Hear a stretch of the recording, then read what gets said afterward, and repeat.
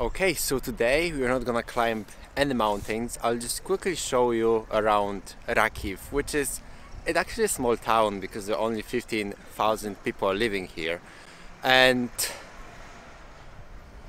there are not many interesting places, I have to say. I'm gonna show you one place. We are here in this lovely park at this moment. I want to show you something now.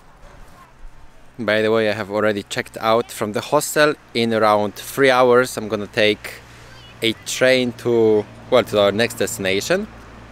But first, let me just show you around this place.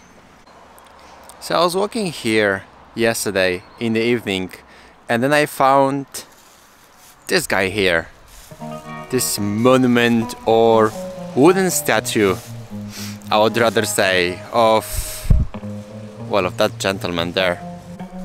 Now obviously I have no idea who that is, but the guy is holding ukulele and he looks like a typical Bogdan, and that's his name actually. What I gave him that name yesterday.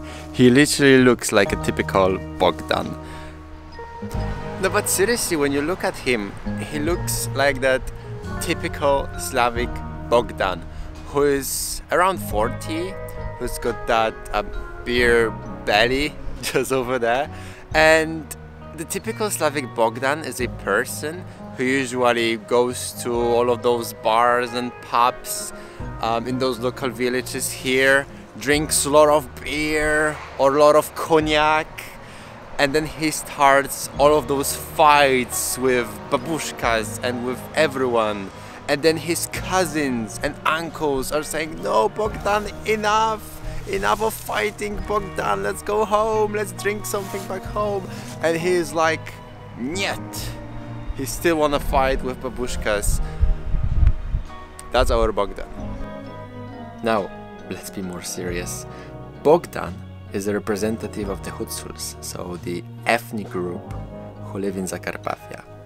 He obviously doesn't hold ukulele, but instrument which is called kobza. There are around 30,000 Hutsuls living in Carpathian mountains.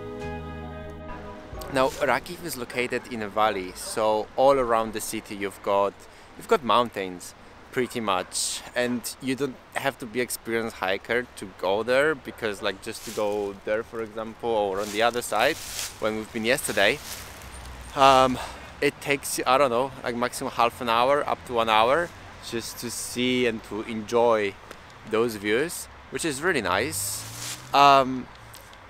There's a problem though that the city is in that valley, because in the evenings, for example, when everyone is using wood or carbon for the central heating of the houses, the smoke is like all around this town, and it's really difficult to walk in this air pollution. Yeah, it was really bad actually yesterday. Yeah, it was really bad.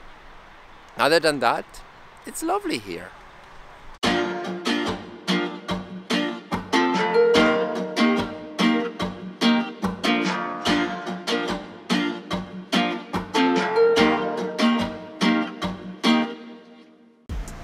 Okay, so now we are pretty much in the city center of Rakhiv, and what's behind me, there's one restaurant there, there's that blue building over there, and a huge Eastern egg, even though it's October.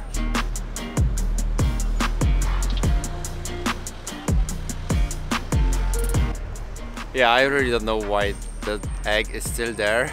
Maybe it's just waiting for the Eastern. I have no idea.